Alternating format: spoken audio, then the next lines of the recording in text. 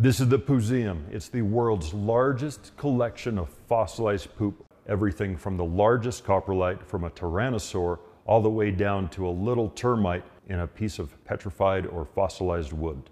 So when I was 18, I found my first coprolite in a rock and fossil shop in Moab, Utah. But when I saw it and I asked the guy about it, and he said, well, that's a fossilized poop. I was fascinated, it was funny, it was gross. But I learned very quickly it could tell us so much about our prehistoric past. This coprolite is the largest coprolite from a carnivore ever discovered. It's most likely from a T-Rex due to its size, location where it was found.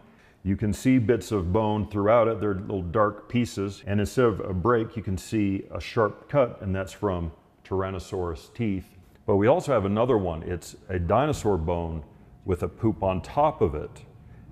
And they fossilized together into one piece, which is pretty fascinating. Coprolites are like little time capsules of the past. So what we can learn from them is prehistoric animal diet, physiology, environment, and animal interactions.